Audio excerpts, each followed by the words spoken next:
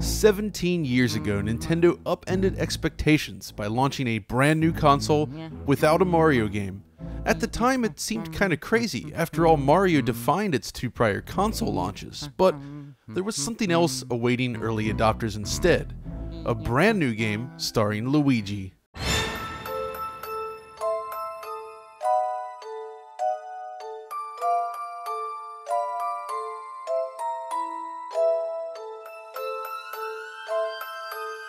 This is Luigi's Mansion, and it's a rather unusual game, combining Nintendo's charming character design and fun gameplay mechanics with a horror-themed mansion.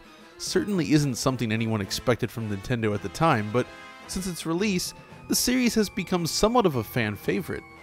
And now Luigi's Mansion is reborn on Nintendo 3DS in one of the most interesting ports we've examined in quite some time. You see, this is the first major GameCube exclusive to appear on Nintendo 3DS, and the timing and circumstances around each release couldn't be more different. Thus, it's time to go back to the mansion.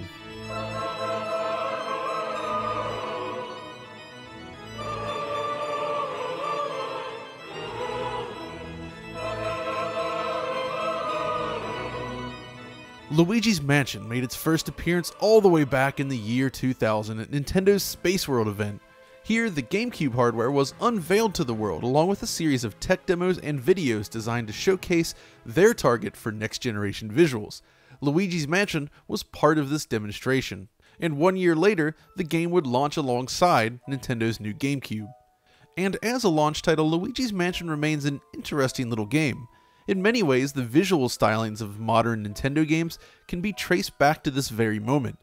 With an ample polygon budget and new rendering techniques at hand, Nintendo started down its path towards matching the renders of Mario and friends in real time. As such, in its original form on the GameCube, Luigi's Mansion still holds up surprisingly well. Now, I've long held the opinion that Nintendo GameCube is the finest piece of console engineering in Nintendo history, a perfect blend of powerful, efficient hardware packed in an elegant little case, and Luigi's Mansion does a great job of showcasing some of its new features right at launch.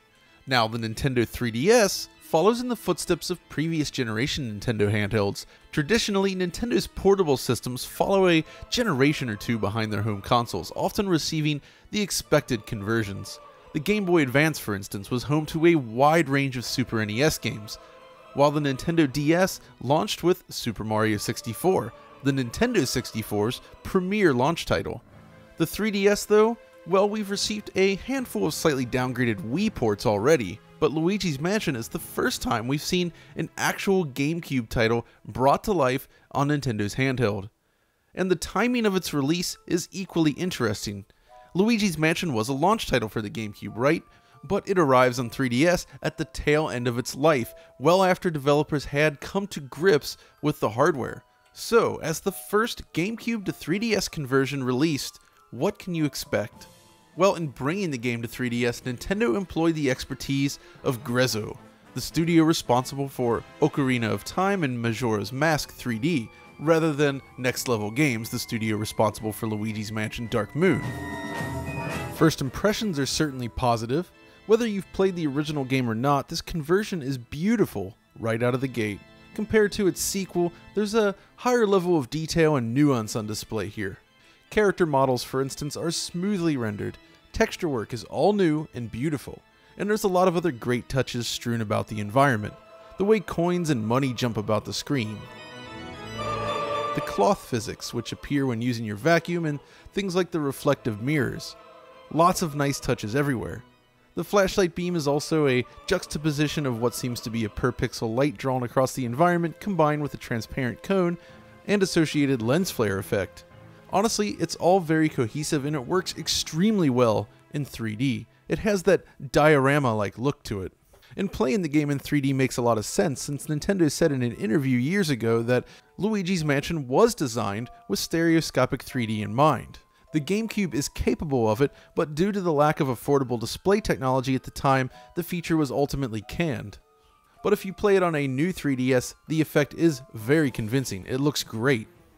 Honestly, at first glance, you may not even realize that the game's visuals have been completely revamped. That's right, Grezzo basically remade Luigi's Mansion. While it does share some elements with the original game, most of the art is entirely new, lending Luigi's Mansion a rather different look. So let's start at the beginning then and see how it stacks up against the GameCube version, shall we?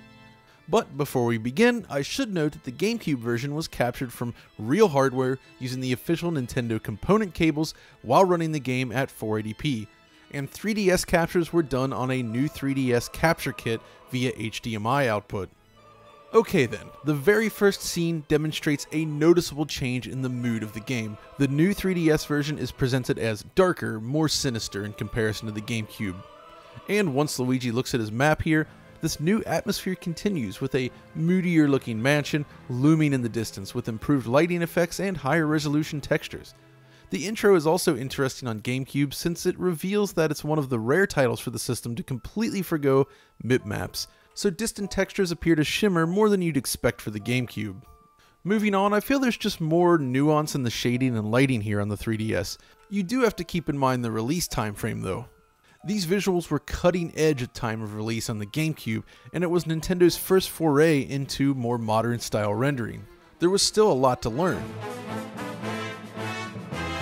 As Luigi cracks open the front door, however, I did note some advantages in favor of GameCube. There's a slightly increased level of geometric and texture detail here on the door. I also prefer the appearance of the flashlight cone shining into the camera, but again, that's more of an artistic change than anything else. But here's something. On GameCube, Luigi transitions immediately from the door opening animation right into the mansion. There are no loading screens and barely even a black screen.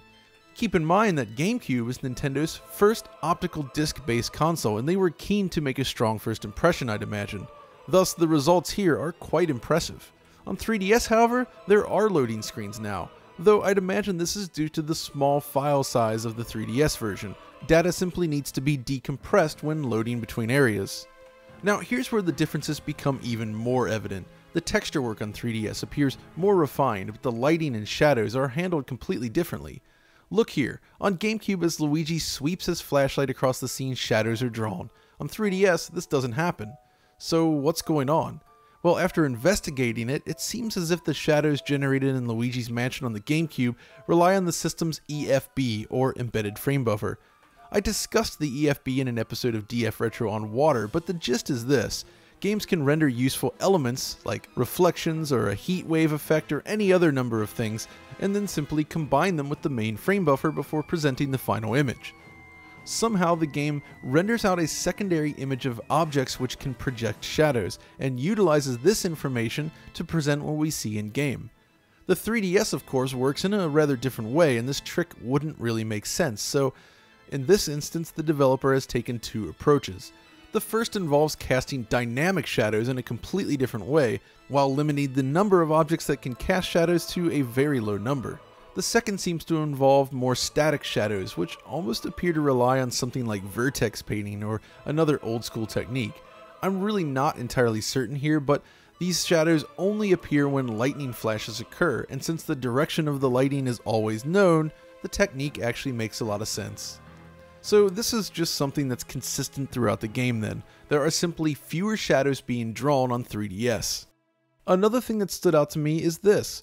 Geometry popping in at exactly the same time on both versions of the game.